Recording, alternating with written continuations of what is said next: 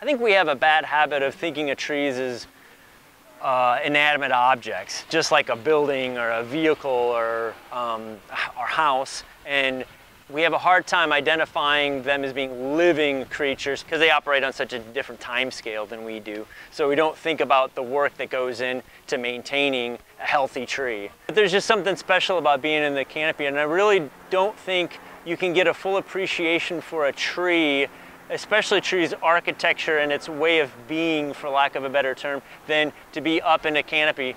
I think that it's easy to forget to look up. Some trees just have magnificent architecture, and if you have an eye and an appreciation for how things are put together, imagine how a tree is put together. You know, it's a very organic process. When you advance that picture 50, 100, 200, 300 years, sometimes longer in other parts of the country and world, you get these architectures that are just oddly aesthetically pleasing to the human eye.